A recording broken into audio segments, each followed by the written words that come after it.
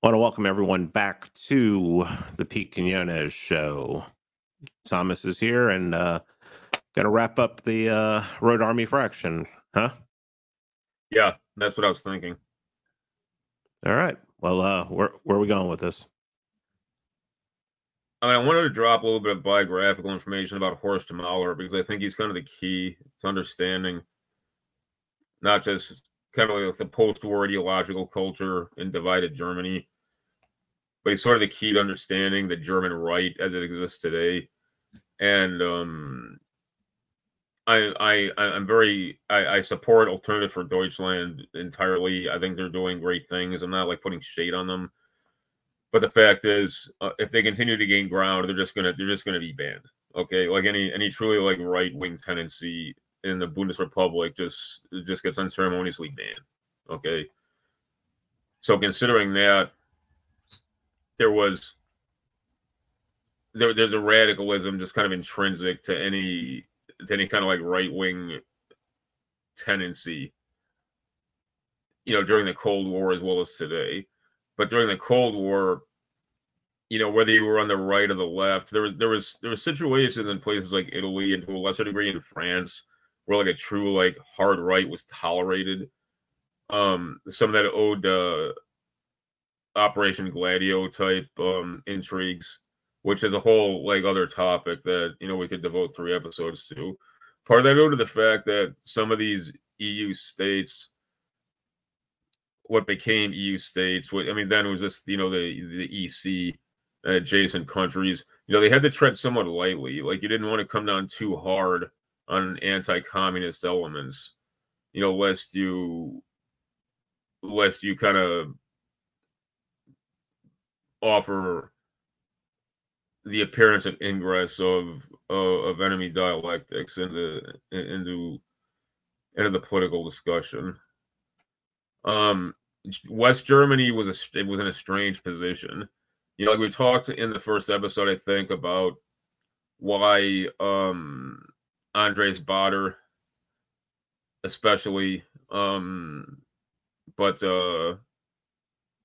Ulrike Meinhof and some of the other kind of core personalities of the first Rote Army Fraction are so fixated on Vietnam. Like it's not just because this was the television era when and for the first time the civilized world was truly kind of plugged into like a common visual experience. But the Bundesrepublik, it really was this like occupied client state of America in a way that no other country was, like not even Japan was, owing to kind of the cultural barriers there. So and when you consider too that the Bundesrepublik was literally like the front line of the Cold War, and it was clear that they were basically going to absorb the brunt of Warsaw Pact assault, including nuclear weapons, if and when war came. And in those days, it seemed very probable that war would arrive. Like this is why like Vietnam was so much on their mind. Okay, like they weren't just being like virtue signaling fools or something, or they weren't just trying to score points with kind of the international peace movement. Like they weren't on that tip at all. Like especially the Rote Army Fraction types, they had almost like Sorelian sort of enthusiasm for violence. Okay, so that's important to understand. And secondly, I'm not saying this to repeat myself for its own sake, but the degree to which any sort of radical or revolutionary or dynamic tendency, especially in among young people, youth cultures, things like that, tendencies like that, they're always kind of confined to the zeitgeist, okay, and the spirit of the age. All right, so it wasn't just that. It wasn't even that people, academic types would think this way, but it's not like guys and girls like prone to radical direct action. It's not even like they were thinking like, oh, National Socialism and fascism was a disaster and it's evil. So we've got some moral obligation to kind of take up the red banner. Yeah, there were some people who thought that way, but by and large, the only really conceivable modality of revolt or revolutionary activity was either, you know, Marxist Leninist or adjacent to that. You know, like the degree to which an above board, if, you know, very much outside the law, you know, guerrilla tendency. Like it wasn't really conceivable for such a tendency on the right to emerge. Okay, it just wasn't. You know, I can't emphasize that enough. You know, I realize I'm very much a Hegelian, and some people disagree with that, but you know, examples of this phenomenon are legion. You know, not just in the Buddhist Republic of the Cold War, but obviously that's kind of the most striking and pure like example of that. And I come back to the persons of Horst Mahler again and again. I think he's an interesting guy, but he's kind of like the distilled essence of that tendency. It's in Mahler's background, he was older than his comrades. You know, he was born in 1936 in Silesia. His father had been a dentist and a dedicated National Socialist. He attended the Free University of Berlin, and then he immediately joined the Thuringia Association, which was an old school right-wing like student fraternity. You know, this is the kind of fraternity that guys like Kaltenbrunner joined. Okay, you know, but then immediately after graduation, he you know, in his grad student, immediately after taking his, you know, what's the equivalent of his undergrad degree, he joined the socialist student body, you know, and he started participating in these protests against, you know, nuclear weapons being based in the Buddhist Republic. You know, now this led some people to say like, oh, he was some sort of intelligent spook. I don't think that's the case at all, and there's not really any evidence of that. Like what Mahler was doing was, you know, like I said, it's my belief the guy was always a National Socialist.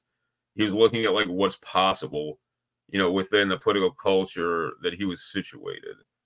Okay, and everybody in the on the real right wing in the Buddhist Republic, you know, whether you're talking about Otto Riemer or whether you're talking about Hans Rudel, you know, or any of these guys who constituted the early, you know, like Socialist Reich Party, which became like the NPD later.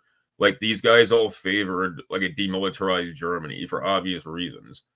Okay, you know, not just because that would spare Germany from destruction in an event of war between the United States and Warsaw Pact, but also it would liberate the political culture from these confining parameters.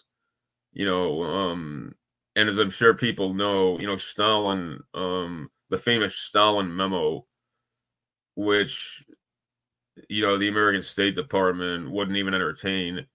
You know, Stalin proposed a totally demilitarized Germany, you know, that and a constitution that guaranteed, you know, absolute neutrality. But of course, that would have allowed, if not facilitated, you know, complex interdependence with the Soviet Union. You know, and the position has always been of the American regime that's got to be prevented at all costs. I mean, look at that's in large part what underlies like this war against Russia with Ukraine as a proxy. I mean, look at the terrorist attack on European energy infrastructure and you know, the destruction of the Nord Stream pipeline. Okay, so I think if one understands kind of the variables and the ideological tendencies that underlie what one's priorities are, if they are either a National Socialist or any kind of right-wing partisan in the Bundesrepublik, then is now.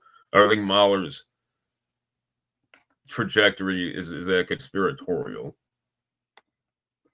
In 1963, Mahler he took his law degree. He set up a legal practice in Berlin, and his specialty was basically industrial and labor law. And he was very successful at that. Okay, and he continued to immerse himself in kind of student radicalism, obviously because he was older now and a professional man, like in sort of like a sponsorship and mentoring capacity. He began providing like legal advice to a lot of these people, providing them funding that a lot of them desperately needed, because these kinds of NGOs, I mean, not just student organizations, but any kind of NGOs, particularly in those days that weren't adjacent, the bond regime were always like starved of cash and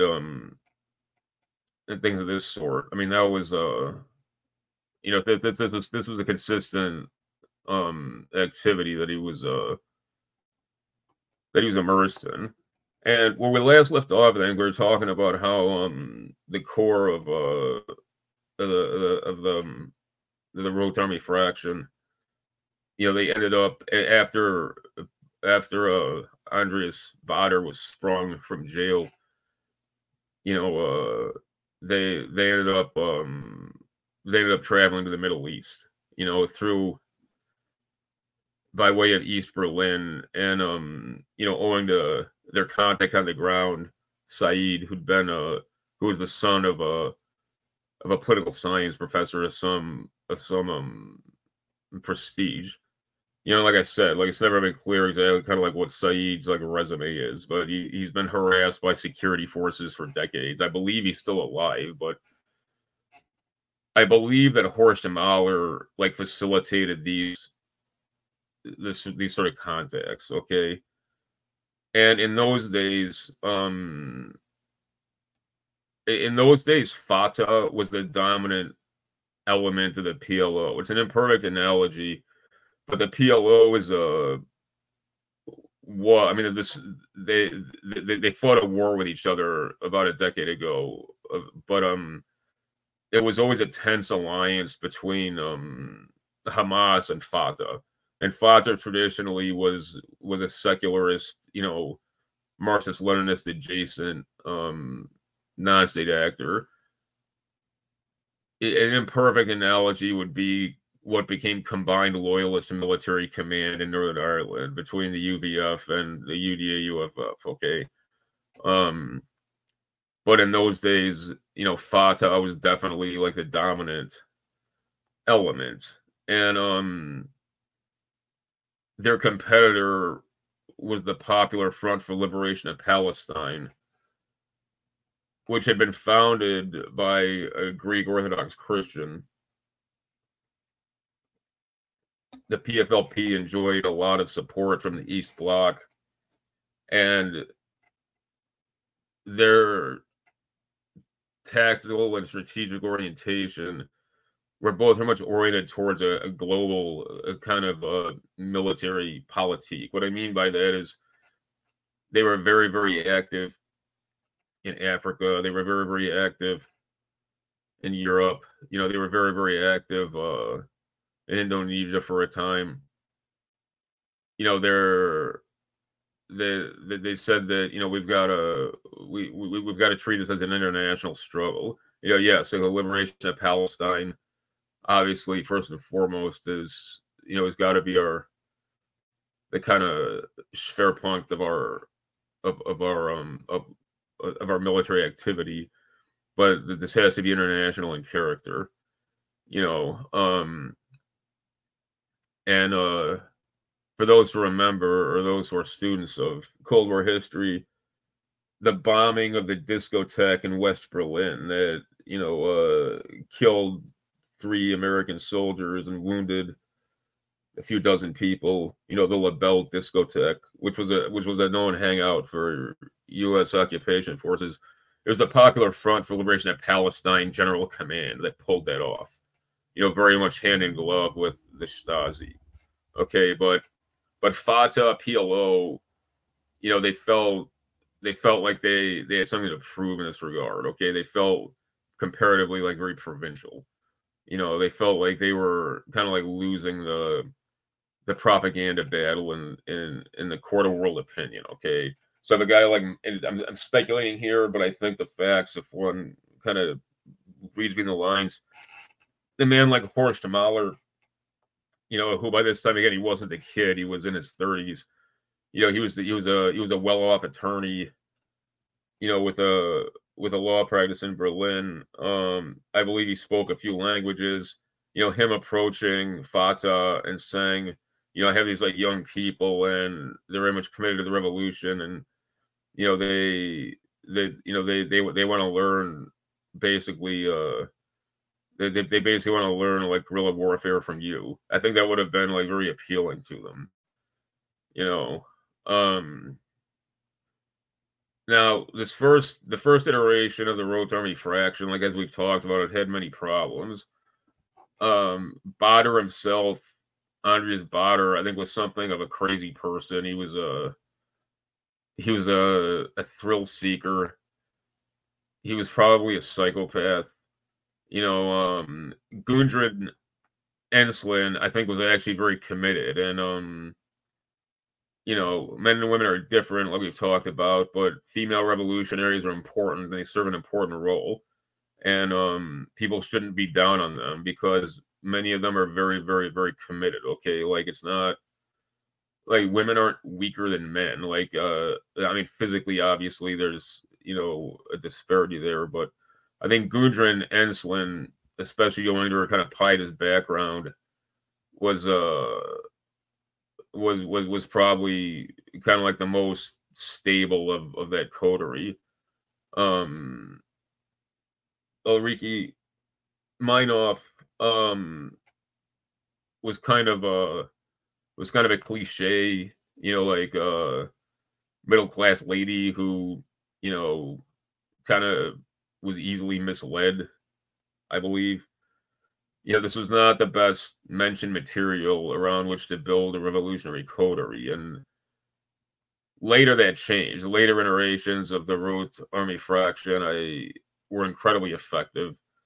And like as we've talked about, and as we'll talk about some more, by the 1980s, the third iteration of the RAF had become very much like an implement of the Stasi. Okay, you know, they were the kind of ops they were pulling off then was they were trying to murder Alexander Haig and things like this. Okay, like this, you're talking about an entirely different caliber of people and an entirely more ambitious operational sensibility. But when the Rote Army Fraction arrived in Jordan, Horst Mahler was already there, and their hosts, their PLO hosts, were originally pretty suspicious of them. Like not because they thought that they might be ops who were, you know, there as double agents or something, but they just weren't convinced they were serious. So initially, they kind of treated them like they were tourists. You know, basically, you know, took them around and kind of filled them with political propaganda about, you know, Israeli atrocities, and which were true. I mean, they weren't, you know, that this wasn't being confabulated.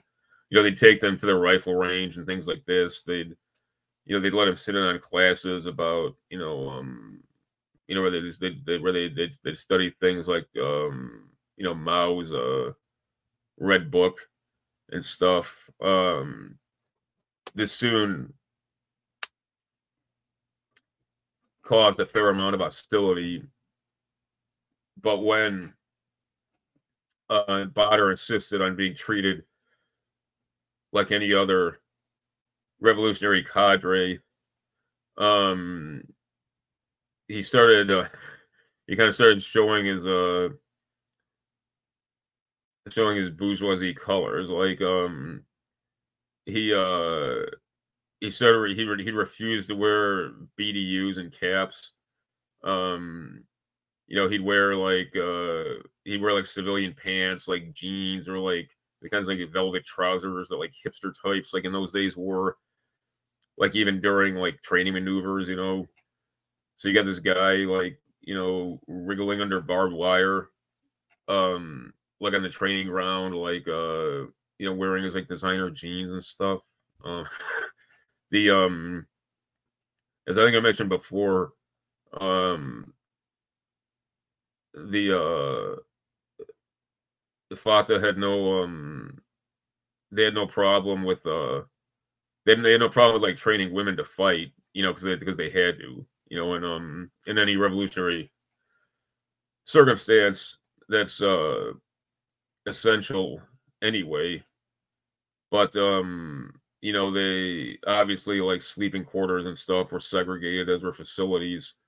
And Baader and Meinhof like refused to accept this. You know, they presented under the auspices of, you know, equality between the sexes, but you know, like for context, a lot of these young Arab fighters, you know, were like little more than kids. Like they'd never even seen like a naked woman before. You can like imagine like how disruptive this was, you know. And this almost led to the camp commandant, who was an Algerian, um, you know, almost you know, like banning them from the camp, and you know, putting them on a plane back to Berlin. But Mahler was able to kind of like finesse things, at least in the short term. And like apparently one of the student types who the Rote Army Fraction had brought along as a recruit, um like asked why there was no Coca-Cola machines like in camp, like, you know, like these were completely disengaged from reality. So this was not, I emphasize this because like this was not like an auspicious start to the Rote Army Fraction. And it it's important to consider that, because like again, a lot of what you'll read, particularly in the era, I mean, really from the 80s, from like later Cold War, when the RAF, when the third iteration of it was still active, like they'll talk about it as if it was this Stasi kind of squad of terrorists that, you know, from inception was a sort of highly effective, you know, cadre element. Like it's not the case at all. It was a very spontaneous development. It was very much an organic development of the kind of Berliner like student culture. Like the fact that the Stasi, and in my opinion, specifically Marcus Wolf, was able to you know, kind of mold it into something highly effective is a credit to Stasi operational sophistication, as well as you know, the kind of like learning curve that emerged as these kinds of asymmetrical conflicts, of which, you know, like Vietnam. I mean, Vietnam was many things, including like a very much a conventional war, but there was also an asymmetrical aspect to it. But as these kinds of conflicts, you know, sort of jumped off in earnest, you know, people with partisan leanings became kind of like more and more habituated to the reality of these things. But this was very early on in that kind of conflict cycle. you know, and these Palestinians, I mean, for years, you know, they'd been living on canned meat, you know, like military rations, you know, stuff from like canned goods from United Nations relief organizations.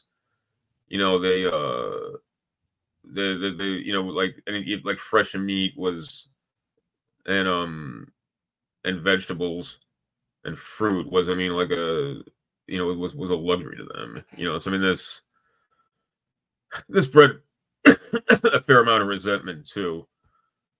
And there was there's an anecdote of apparently Ulrike Meinhof on the firing range. An instructor handed her a Soviet grenade, which were like unlike the old Wehrmacht potato masher grenades.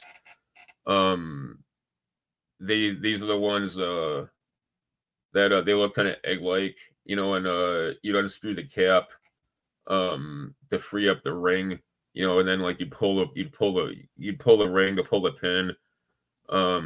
So apparently the instructor showed Ulrike how to, like, you know, unscrew the cap, you know, to liberate the ring, and then she pulled it and like held it as like the grenade being the hiss, and then asked like, "What do I do now?" And so just like, throw it. Somebody like ran for cover. But you know, this is the kind of stuff they were dealing with. The Palestinians, I mean, like kind of a crazy man, in the person of Baader, and most of the others, you know, a lot of balls and no common sense whatsoever. But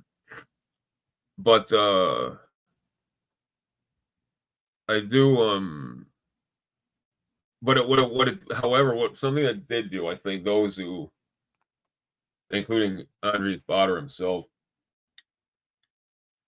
the experience in Jordan, none of these people except Ulrike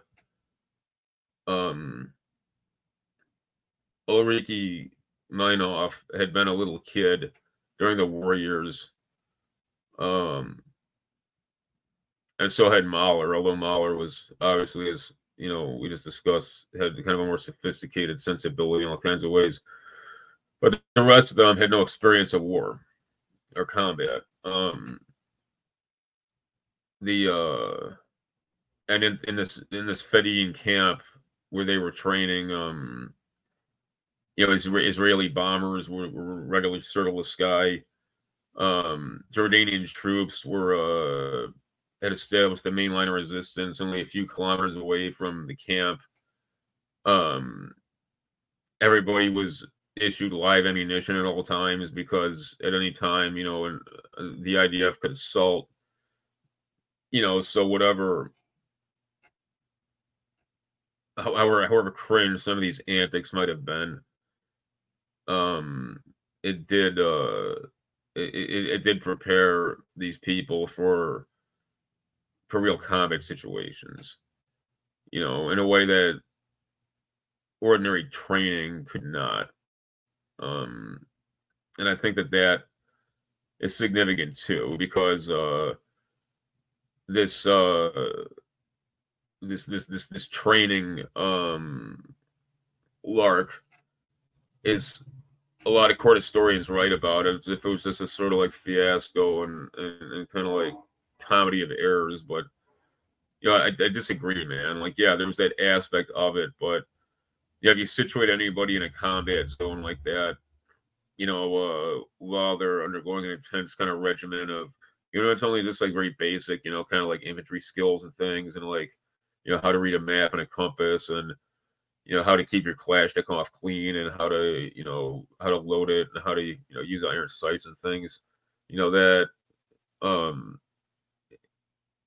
learning these practical skills when you're quite literally in a combat zone, even if you're not taking hostile fire every day or something, I I think that confers a certain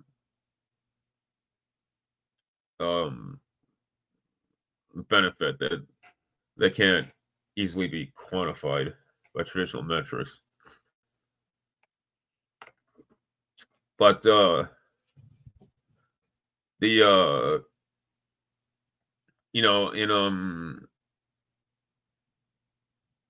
also too, because Palestine was very much, it wasn't just the front line of the Arab and Islamic struggle against Israel, but the Algerian War was still fresh in everybody's mind, and it was still underway in some ways. There was a certain prestige factor to making contact with the camp commandant and other personages around, like Abu Hassan, who the Palestinians were on very good terms with, and the fact that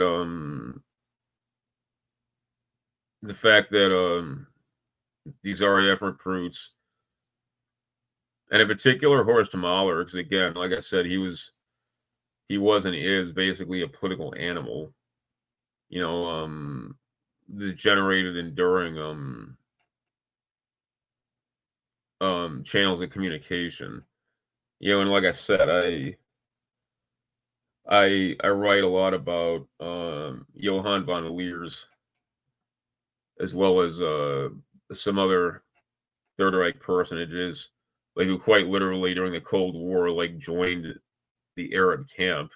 Von Leers himself, he converted to Islam, took the name Omar Amin, served in the court of Nasser. He viewed Islam as the dialectical antithesis of Judaism, and thus, the perfect sort of principle, like rallying principle, in order to defeat what he perceived as a then triumphant Jewish dialectic in the zeitgeist. Okay, I'm not saying that Mahler was on, was thinking these sorts of things like von Leers was, but instinctively, I think that he very much was within that, engaged in that paradigm psychologically.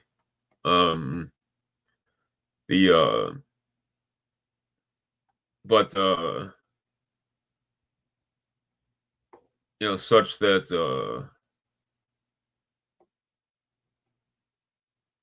it, one second, let me just call my notes here.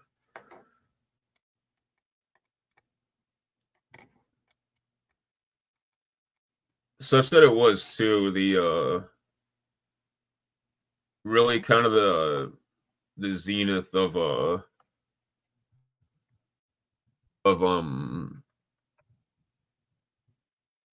the first iteration of the RAF was the hijacking of Lufthansa flight 181.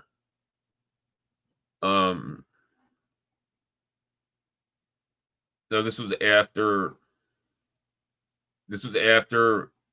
most of the key personages of the Rote Army Fraction, the Baader-Meinhoff iteration of it, had either been killed or captured, arrested.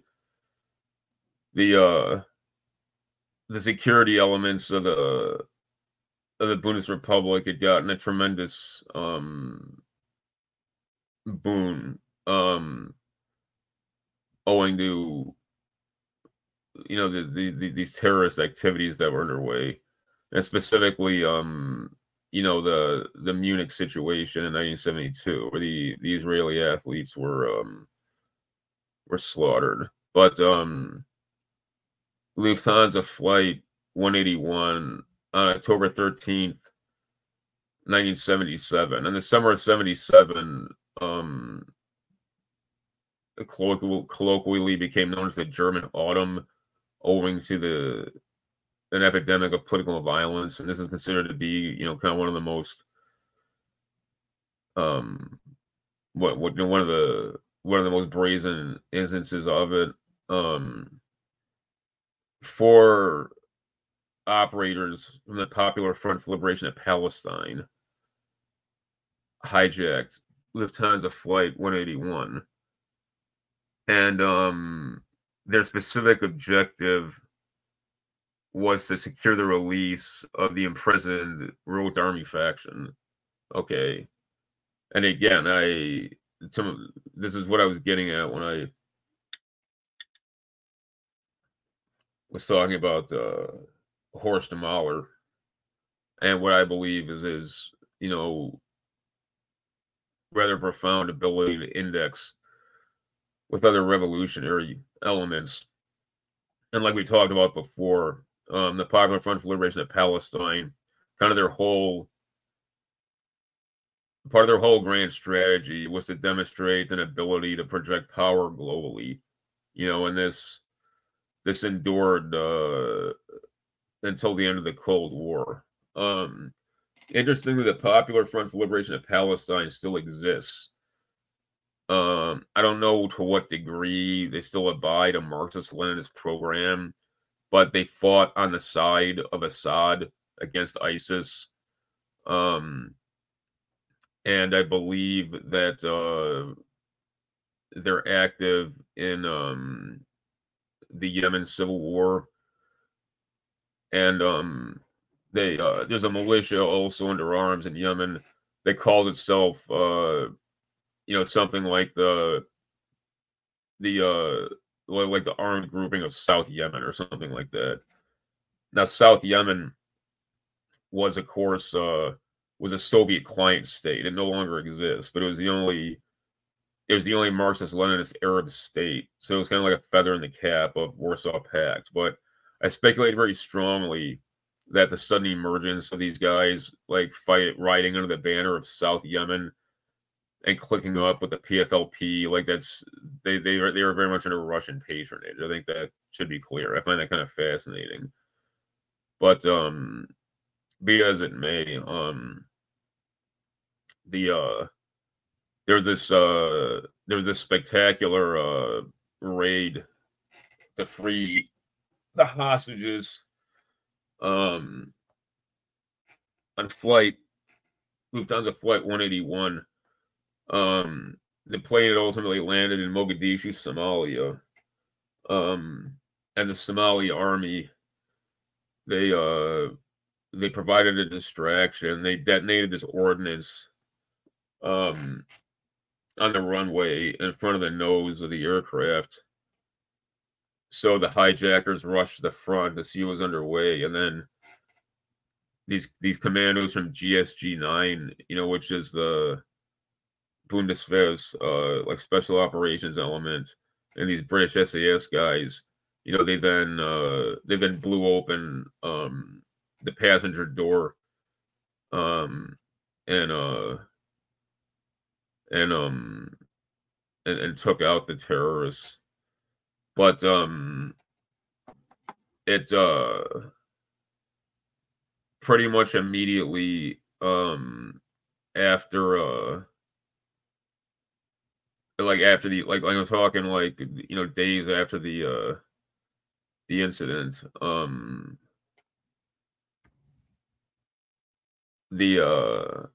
a bunch of the imprisoned RAF members died,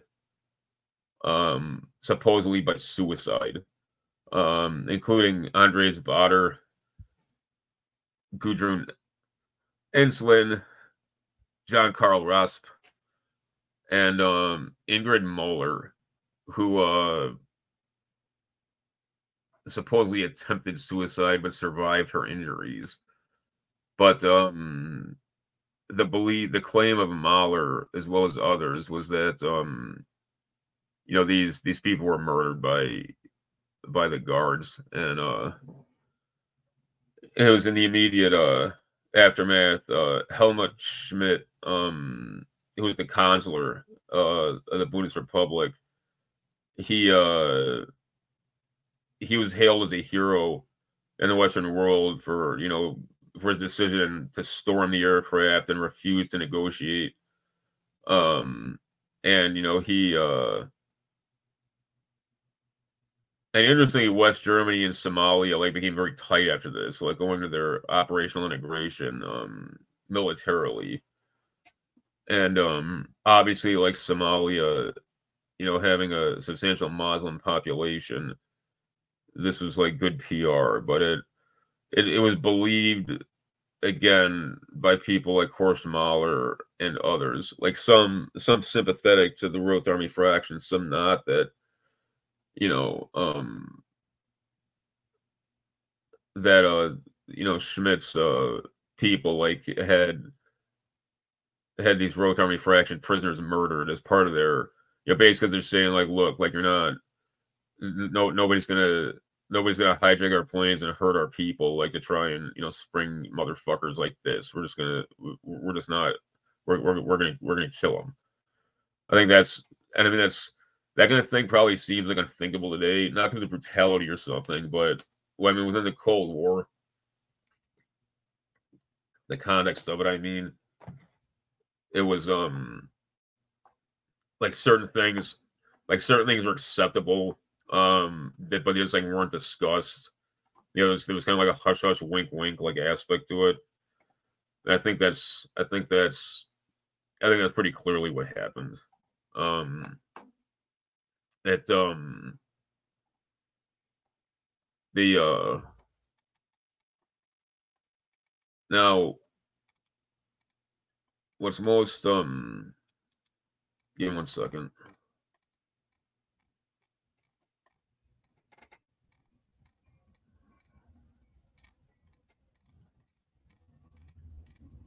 I think also too, it's, you know, the something that what changed too in the later iterations of the Baader of the Rote Army Fraction. You know, the first of all, they became very adept at striking, you know, like prestige targets, you know, like businessmen, industrialists, bank presidents. You know, like I said, what was going to be kind of like the feather in the cap. I'm not trying to be crass by, you know, discussing an attempted homicide in flippant terms, but kind of like their big coup was going to be, you know, blowing up General Al Haig when he was Supreme Commander of NATO. It like their operational focus very much shifted towards, you know, kind of proceeding as the vanguard of an occupied country. And that was very different than what the Baader-Meinhoff iteration of the Rote Army Fraction was doing. You know, I mean, not only was the initial organization kind of scattershot in their priorities, but they were very much trying to index with, you know, kind of like the global like proletarian revolution, liberation movement, you know. And like I said, Horst Mahler had an outsized impact on their strategic and operational priorities, and him kind of viewing Israel as like the primary adversary of a revolutionary German armed grouping made perfect sense. But the fact that later, you know, the legacy, what was the self-identified like legacy organizations or success organizations, you know, their targets became, you know, the economic, like the high financial economic infrastructure, the Buddhist Republic and NATO, you know. I mean, and that's very, I think that very much indexes with an understanding of them being, you know, a DDR client regime. Like the Stasi's notion always was, and this was proper if your ambition is to discredit the Bundesrepublik, was to, first, last, and always portray the Bonn regime as this militaristic, like American client regime that had no real legitimacy and had no real support from the body politic, and that in and of it, like whose existence itself preserved an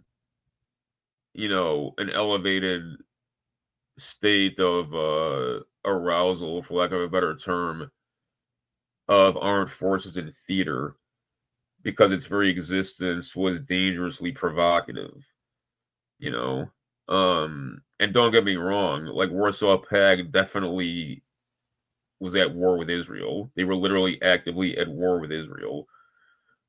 But a West German non-state actor element that Warsaw Pact was aiding and abetting, and providing operational priorities to, the way, like, it makes perfect sense that their targets would be NATO officers and key personages in the West German infrastructure. We can that's about all I got on like the Baader-Meinhoff iteration. We can get into the subsequent